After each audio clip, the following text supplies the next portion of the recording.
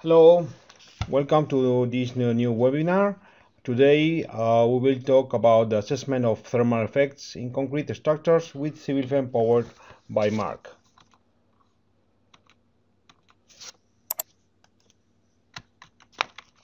The webinar host will be Roman Martin and myself, Ronald Siat.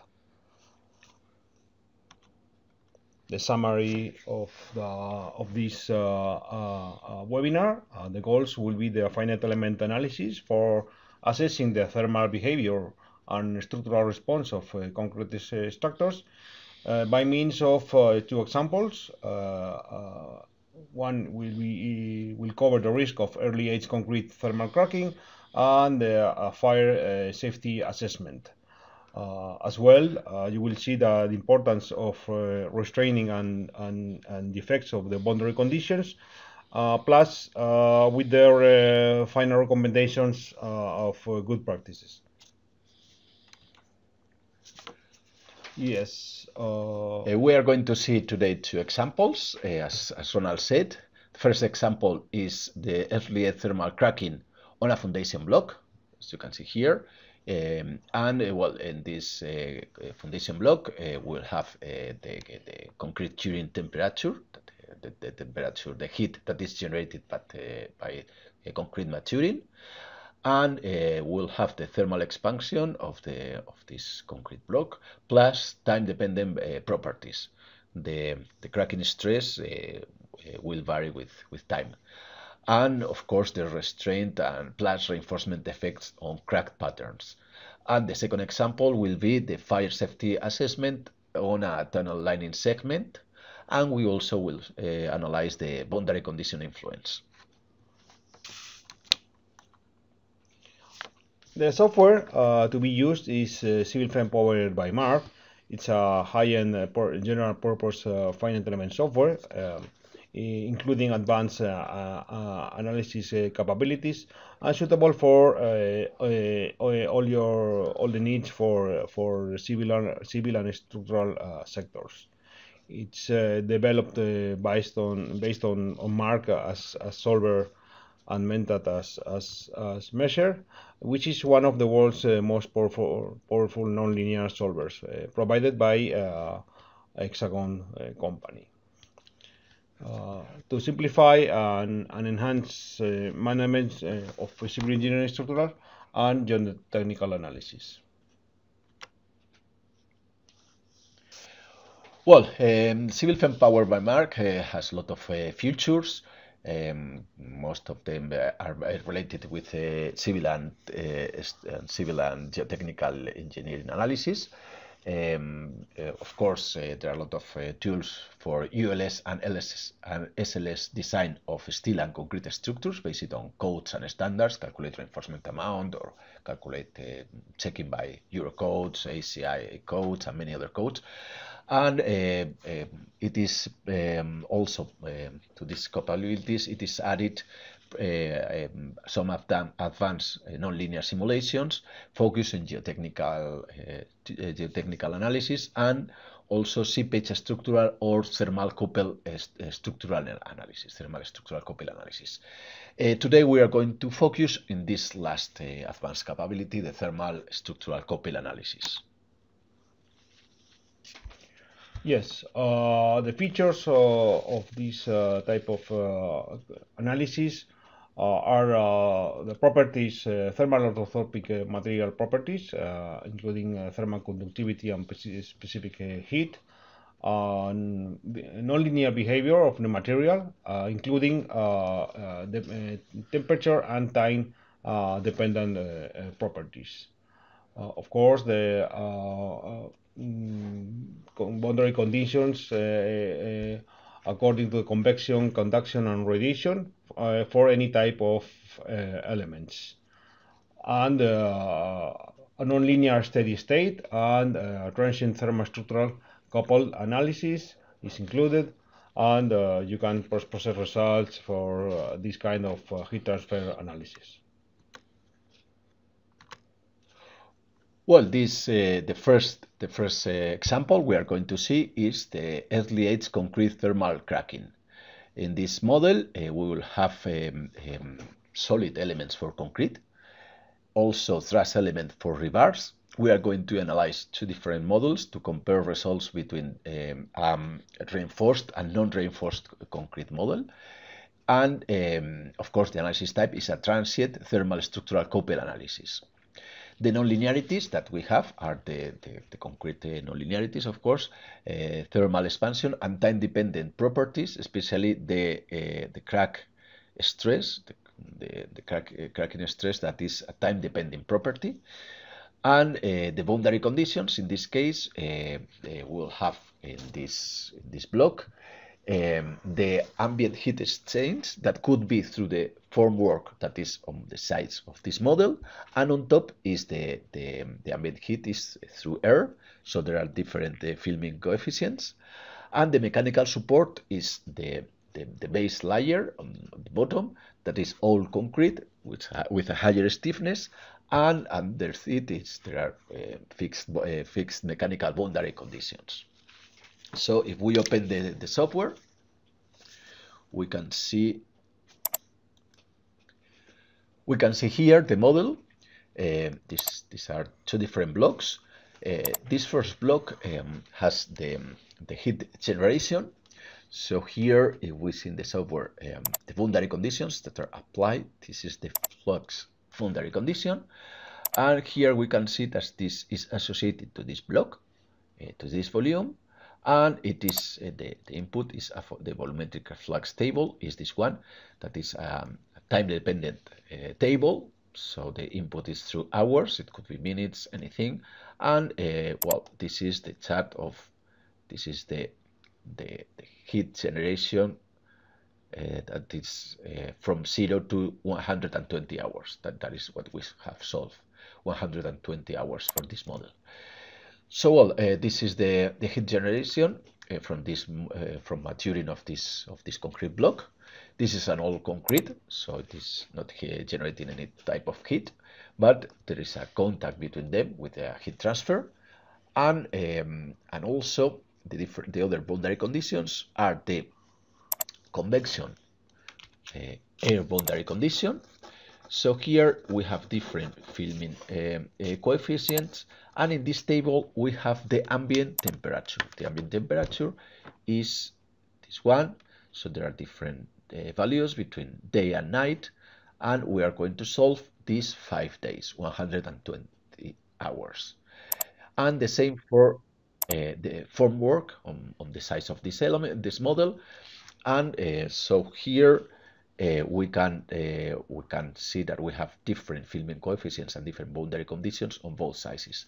Also, this formwork is generating a mechanical boundary condition that has been modeled through springs. So these springs, we can find them here. For example, if I plot this spring on the mesh, we can see that is how it is generated. So well, it is a simplification of the model, but it can be modeled in different ways. We have added these springs, and this formwork can be removed during the analysis. So well, in this model we have solved for many different days. Well, hour per hour we have solved the model, and the material properties here we can see for concrete. This is the old concrete, the new concrete. Here we can see that this is a non-linear material behavior. This is finite. It has isotropic plasticity compression model, and for cracking it is a Nage dependent property. In CivilFEM we can add a constant value for cracking stress, temperature, or age dependent properties, and here we have a table for every hour a different value, and we saw the chart how the cracking stress is increased during time. Also, the rest of material properties are time-dependent material properties. So also for compression, we have different compression parabolic loads for the analysis diagram. Here we have for different days, and CivilFEM interpolates for this. So we have this chart, this stress-strain relationship. And also to this nonlinear model, we can add also creep and sink rate behavior. So by The most important part of this model is the heat transfer analysis, the heat generation from concrete maturing, the ambient temperature on the different phases of this block, and also in this block we have modeled just one quarter of the block. So we have added symmetric boundary conditions on all the sizes, and this is very useful to see the internal temperature of this model and also internal cracks on this model. So well, if we go back to the PowerPoint, we can see a video that CivilFEM generates for the evolution of temperature in this model.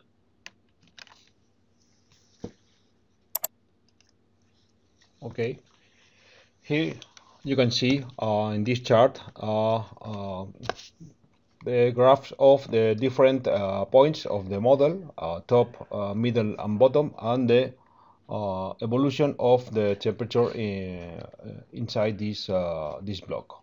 As you can see, and below you have the days, the hours, and in ordinate you have in y direction you have the temperature in centigrade.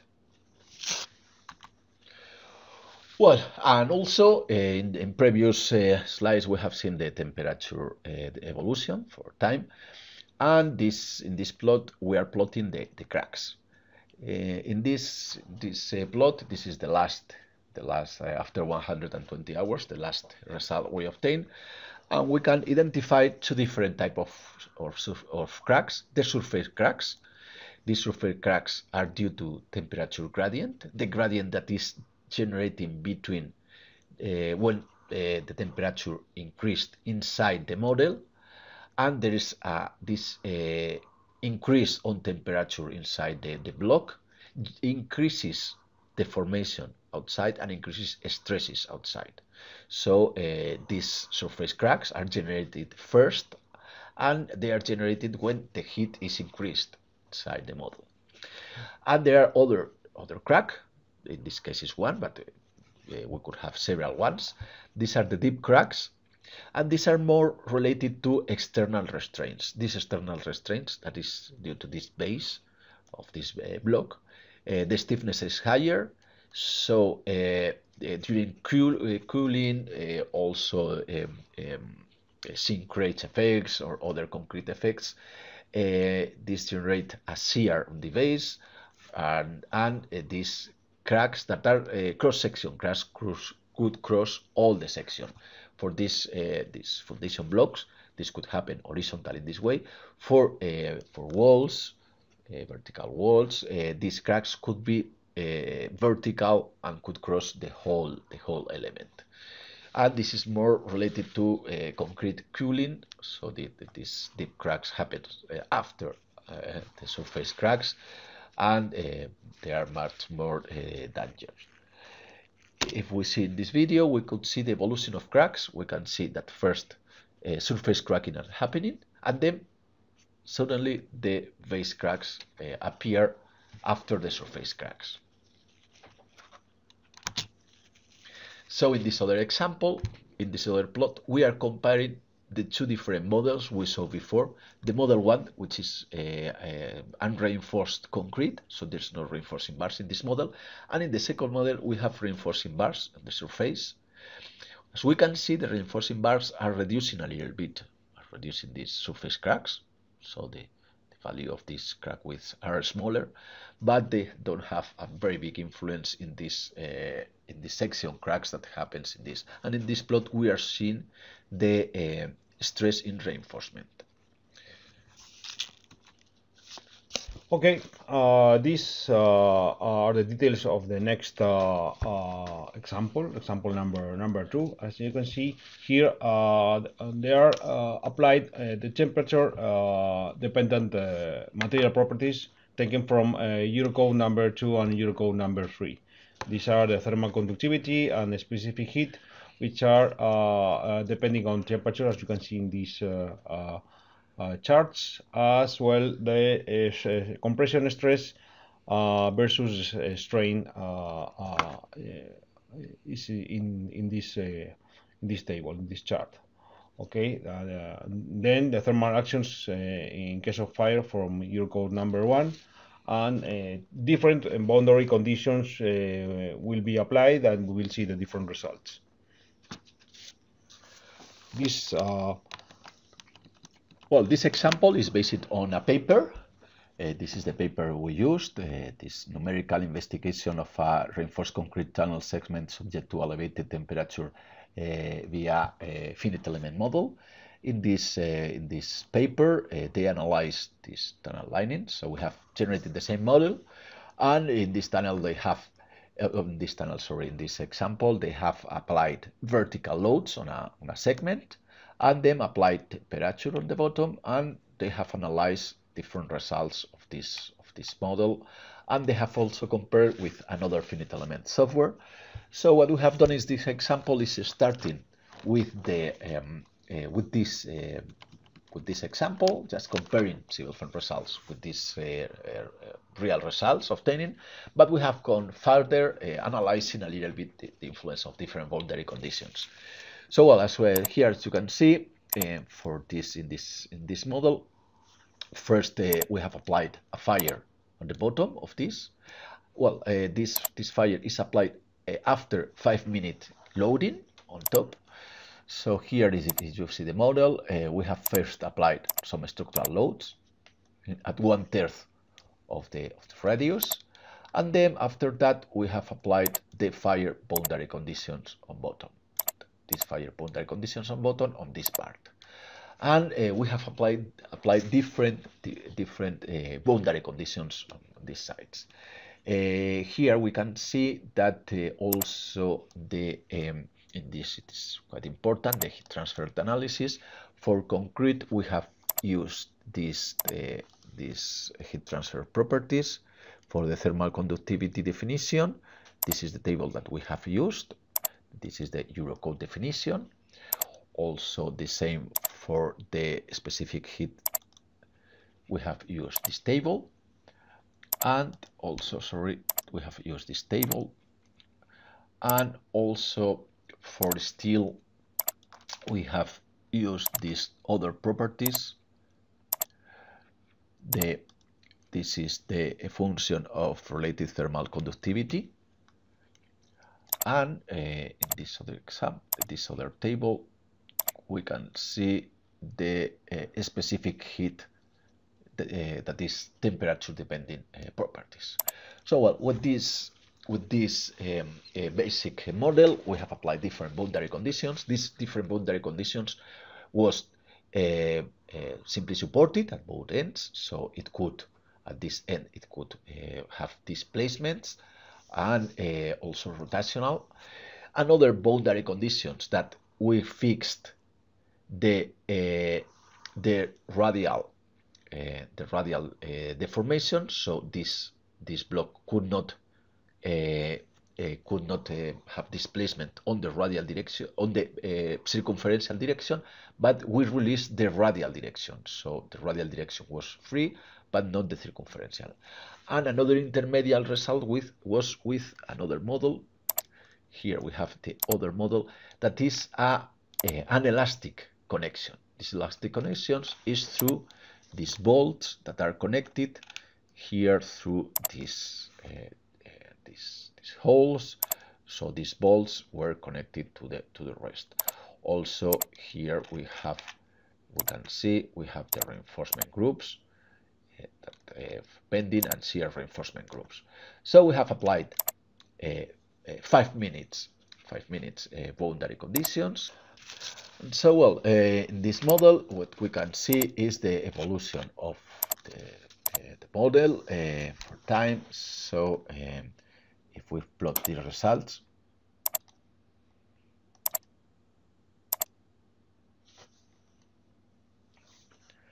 and in example we plot vertical displacement of one of these nodes,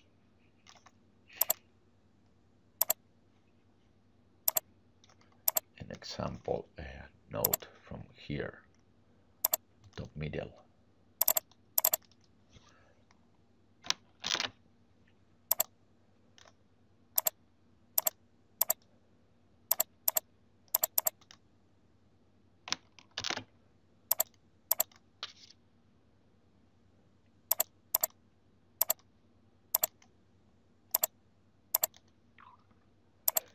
So well, here we can see if we applied at that point a vertical load. We can see that due to this vertical load, we have a vertical displacement. So with some crackings for the first five minutes, then when we apply the heat, then the heat what generates a thermal expansion that moves the segment upwards, and finally it starts collapsing, and the displacement is downwards until the collapse of the model.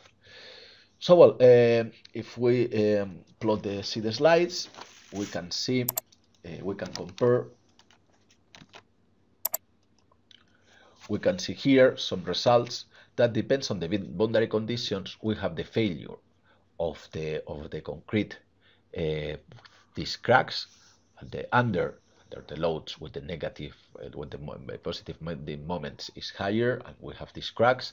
Also due to the negative bending moment that supports in case of completely constraints or flexible supports, we have these other cracks, and also some yielding at both supports and at these points on steel.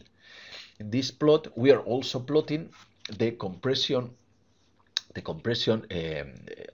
yielding on this part due to the compression failure, the concrete compression failure. And well, in this last example, we are going to compare the three different options. In this case, it was flexible connections where crackings are happening at 1/3 under the loads, and also in the supports. We have positive and negative boundary conditions. In the next one, on the right, what we have is with another boundary conditions that is pin simply supported and cracks only happen here. And in this other at the bottom, we have completely constrained boundary conditions. With this completely constrained due to the loads, we have compression on these zones, and the thermal loads are generating cracks on top. So depends on the boundary conditions. We have different behavior of this tunnel lining, and different stiffness, different time for the collapse. So well, these boundary conditions depends a lot on the ring effect, and the joint behavior of this tunnel lining. So also with CivilFEM we could model the total rings and the ring effect and the joint effect with the whole circumference. The previous examples were more based on that paper, and it was used to compare CivilFEM results with the real test that were done. And also with CivilFEM, we could analyze not only the ring effect but also the construction process. In example, like in this example, that this is a tunnel construction where different line segments are placed on this after the excavation with a pressure on the front of the excavation. And also in this model, we had non-linear material models for the soil, and also a building on top, and we could obtain the displacements and the possible vibration analysis on the building and the possible affection on it. Okay, so after these examples, we proceed with a summary of all the concepts and aspects of this webinar, which are well, the thermal behavior of concrete structures, including the convection, conduction, and radiation boundary conditions, and of course you can add as well the boundary conditions for the structural analysis. The applications of these analysis are, as we have seen, an early age concrete, both maturing temperature and thermal cracking, fire resistance, and solar radiation, which wasn't explained today, but of course it can be developed in CivilFEM. Well, what we have seen in these examples is the suitable or definite element analysis for analyzing the behavior of concrete structures and base it not only in nonlinear material properties and thermal time-dependent and temperature-dependent properties, but also the influence of restraints and boundary conditions, and how we can obtain a really detailed analysis and behavior of concrete structures for improving our designs.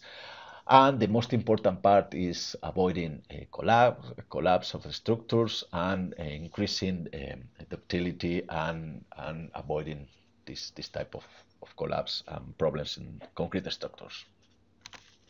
Okay, thank you very much for attending this webinar.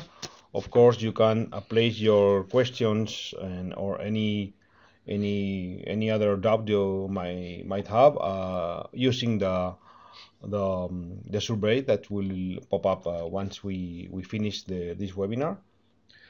And of course, if you would like to use and to check CivilFEM, you could ask us for a trial version or a student version that you could download and use it. Also, of course, you could ask us for these examples, and you could practice and learn much more about this thermal structural coupled analysis.